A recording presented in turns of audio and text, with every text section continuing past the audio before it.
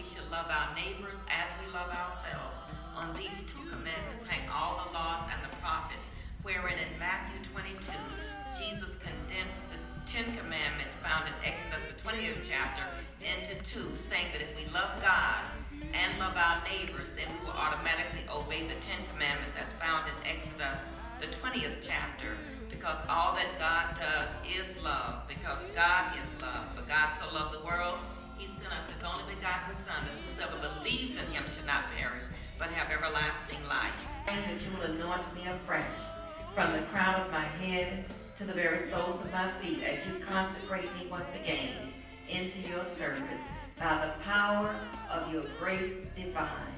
Let my soul continuously look up with a steadfast hope, and let my will always be lost in thine. Hold over my being, dear God, absolute sway, and fill me, Holy Spirit, so that all shall see Jesus Christ only, always, living and having his being in me.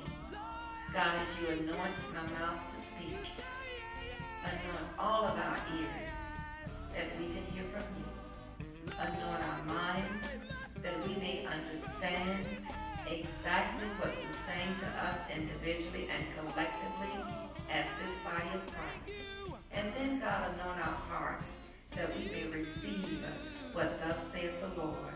Words of encouragement, words of empowerment, and if necessary, words of conviction, God, that we may be granted a closer walk with you. This we ask in the matchless name of Jesus. God said to Jeremiah in that first chapter, I knew you before you were formed in your mother's womb, before your great-great-great-great-granddaddy met your great-grandmama in kindergarten or nursery school. God had already had in mind that he was going to create you. God knew the gifts that he was going to place inside of you. God knew that you were going to arrive here on earth regardless of the circumstances. He knew that you would come into being because he was going to create you.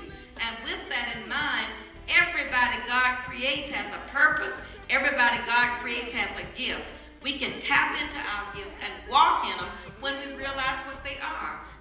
All right, now I'm teaching Introduction to Biblical Studies, and I have taught African American religious experience, the sociology of religion, church history, and basically most of the religious courses. Mandated that all of our students take Introduction to Biblical Studies. Subsequently, everybody coming through Edward Waters College has to take at least this particular course. They are given a foundation in Christian education.